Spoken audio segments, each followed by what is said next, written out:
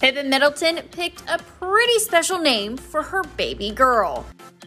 Kate Middleton's younger sister and her husband, James Matthews, welcomed their third kiddo this summer, and they named their newborn daughter Rose, according to People.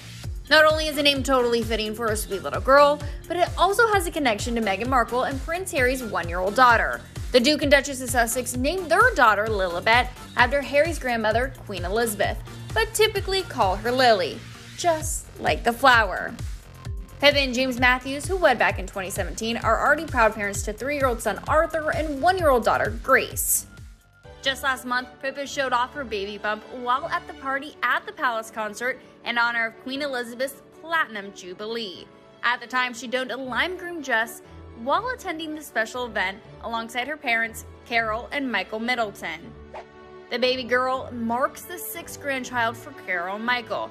And of course, the new addition also means Prince George, Princess Charlotte, and Prince Louis gained another cousin, and Kate Middleton and Prince William have a new niece.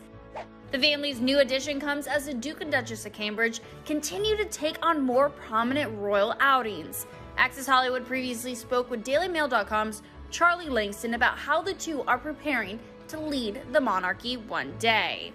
William are really kind of stepping up to the plate as far as leading the monarchy. Now, William is not the next in line to the throne. His father, Prince Charles, is going to be the next monarch in the United Kingdom. However, William and Kate are very much already in that kind of waiting in the wings role, where they are both very much aware that they will be on the throne probably, not too far in the future. I think they both know that Prince Charles is not a young spring chicken. He's not the age that Elizabeth was when she became queen.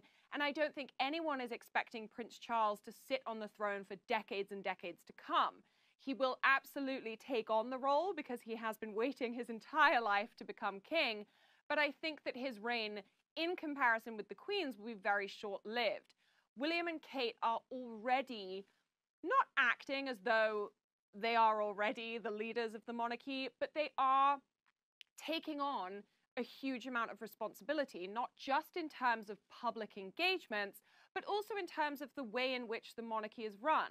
They're making small but very important changes, opening up the monarchy to a more modern point of view, not perhaps in a way that is noticeable every single day, but bit by bit, they have kind of helped the monarchy to evolve, to kind of embrace new traditions, and to kind of maintain the important heritage of the past, while also kind of saying, okay, a few of the things that we used to do are seen as being very stuffy. They are very stuffy. Here are ways where we can kind of maintain the tradition behind these things without making it appear as though we are completely ignorant to what the rest of the world is doing and how they're living.